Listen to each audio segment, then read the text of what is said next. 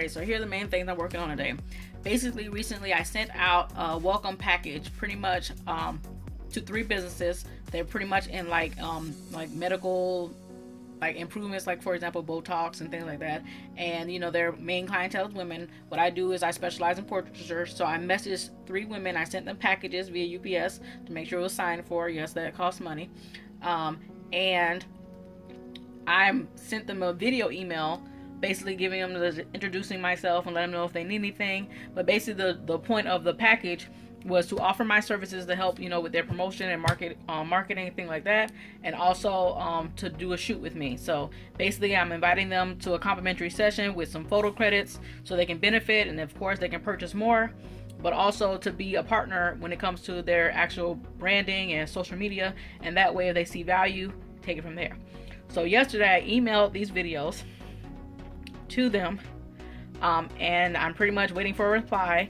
It is the next day, the next morning. I have not heard a reply yet. A lot of times it does take businesses 24 hours to get the emails, sometimes 48 hours depending on how busy the emails are or how cluttered, but I'm taking it from there. I don't really know what the next step is. If they don't reply, do I just assume that, you know, they didn't get the message? I sent it via UPS and email, or if I, like I said, if I want to you know, follow up another way, I'll probably follow up another way, but then I'll start on the next businesses. So I'm probably going to just do 3 at a time, and I'll go into details about what I actually sent over and things like that. Okay, my phone's dying, but I kind of want to show you real quick of what I'm sending to these businesses. On top of this, I also type up a letter that's a little bit more personalized and tailored to each owner. So basically, so far, the only 3 businesses I've reached out to were businesses who were open about who the manager was. I've tried calling a few places, and they seem to be a little hesitant when it comes to giving me their names. Like, I'm like, hi, you know, for example, hi, my name is Simone. What's the name of your manager? And they might say, oh, Anna. And I'm like, oh, can I have her last name too? I wanted to send her some information. Well, what are you sending? You know, they start getting real annoying, and I don't want to, you know, debate people, argue with people. So I could just go off of first name. I could just go off of, you know, marketing director or head of marketing or whatever. I'll think about it, but for now I've just sent this to 3 businesses who I know their name. So for example, I used like, you know, med spas or anybody in the medical profession, because they usually have, you know, that MD, they put their name, they have a bio about who the business owner is, or any business. Now on Instagram, a lot of people are, you know, you can find out who people are. So that's where I'm decided to go. So just real quick before my phone dies, this is what I send. This is, you know, a 5x5 brochure. You know, whether you care for my photography or not is irrelevant. Basically, you looking for clients. Clients don't have that photography eye. So you want, you know, you just trying to find people who value your work and will be excited to work with you.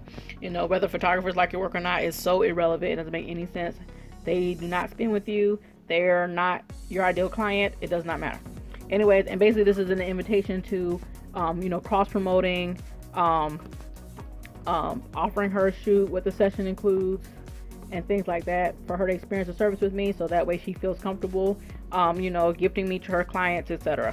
I don't know if you guys are aware of Creative Live, but this is a combination of Sue Bryce, Bambi Cantrell, and Megan Tapiro's wording. So this is all a combination of you know, what they do when they market. So I kind of put that together. So look up those people. It includes my price list, because you want to be transparent. If they think you're too expensive, if they don't value what you do, or they don't value at your price, you want to go ahead and nip that in the bud. You know, sometimes people do value what you do, but they just can't do it right now. Sometimes they, you know, they're like, oh wow, you know, that would be something I would love to do later, but right now the business isn't doing too well. There can be a million reasons why somebody might turn you down. Don't just assume it just because they just hate you and they just think you're so bad that they wouldn't even respond. It could be a million reasons that that business could not be doing as good as you think it is, whatever. And then it includes this gift voucher, which is pretty much giving her a credit in a complimentary session, and let her know what the session includes. I included the expiration date because I assumed that I'll be following up with them pretty soon, which I did. And you know, we'll be taking care of, you know, booking a session, you know, within this date. Whether expiration dates are legal or not in Florida, I have no idea. I'm getting cross information. Sometimes it is, sometimes it isn't. I think if you actually spent money with a like a gift card, they cannot expire. This is a voucher, so I'm assuming, I think it's okay for it to expire. I don't, like I said, I think it is, but who knows. This is pretty much a sample email of what I sent to them. Once I click the link, it takes them to a video message, you know, wanting to know more about my business and, you know, yada yada yada, and what I'm here to do. So I'm gonna go ahead and click it so you can just get an example of what I sent. See how this works. Hi Sandy, hopefully this email reaches you, either directly or passed on. I wanted to make an introduction that was both personal and convenient for you. I'm Simone Starr, and yes, that's my middle name. Friday, your office received some information regarding my portrait services, along with some cross-promotion ideas, and I wanted to take this opportunity to follow up. I'd be happy to give you a call when it best fits your schedule. Please leave a date, time, any special instructions, and I'll definitely make it happen. Looking forward to hearing from you, and take care. So anyways, I thought that was cute. You know, it wasn't the very best, but I decided execution over perfection. Perfection has been what's been holding me back for years now, and I'm done with it. So it is what it is. Even this video is not perfect. Background isn't lit properly. Every guy got all this junk in there. You see all my DVDs, I love them. All those, you know, I don't have time for that now. You know, I'm moving forward, like I said, and I'm, you know, thinking about others instead of myself, and that's all you can do. Hi guys, thank you so much for watching this video. If you enjoyed this one, please hit the like button. And if you want to join me on this journey to creating a better life, please hit the subscribe button as well. Thank you so much, and I will see you in the next video.